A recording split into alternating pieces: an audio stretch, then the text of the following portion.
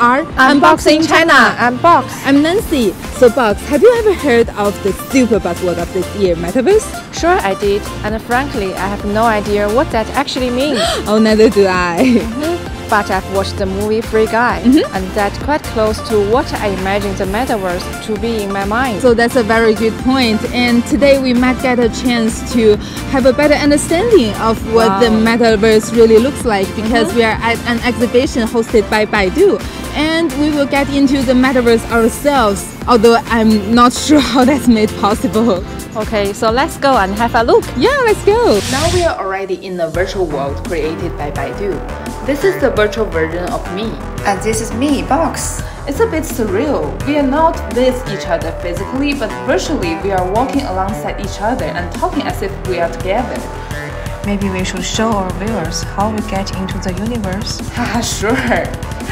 If you're an experienced video game player, you will find this process extremely familiar. Yeah, we start with creating our avatars.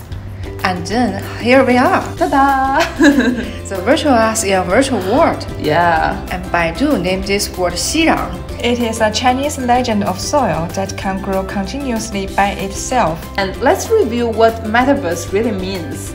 So, I'm reading the definition, by the way. It's a combination of multiple high-tech elements, including like mobile internet, the Internet of Things, VR, AR, AI, videos, the list goes on. Wow. So basically all those fancy tech terms you've heard of. And metaverse is supposed to make users like us feel like they are living in a digital universe. So Box, do you feel that way? How do you like this world you're in?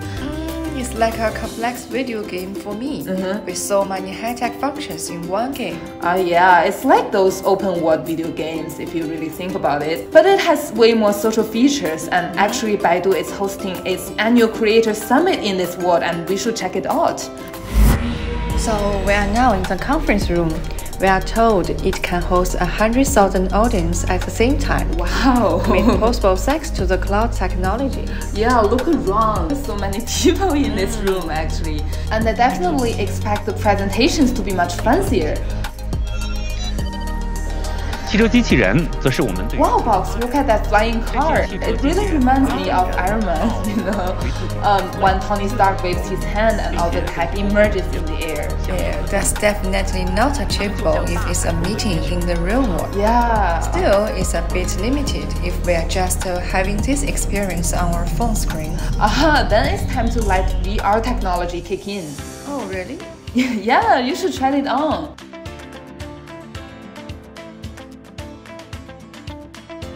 So Box, have you ever tried VR before? No, it's my first time. Oh, how do you feel? A bit dizzy and I can't find my way. Yeah. Oh, how do I operate it? You can't find your way in the real world, so I guess it's the same in the virtual world. Yeah, I lost my way. Yeah, and it's so funny from my point of view, seeing you just like doing your stuff, but I can't see the world that you are seeing. So do you find this world more real?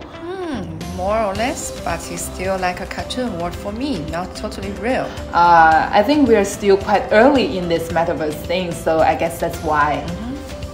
So Box, you just had your first metaverse and also VR experience today. How do you feel about it? Actually, I'm still a bit dizzy now.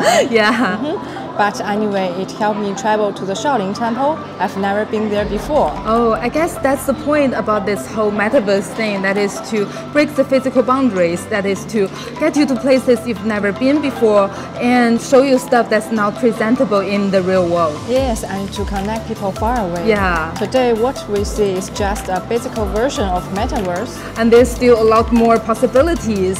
So we're looking forward to it, and that's all for today's Unboxing China. Yes, see you next time. Bye-bye. Bye-bye. I found a way to enter the temple. And I lost myself. Do you feel dizzy right now? Yeah. Am I stupid now? Oh, where am I?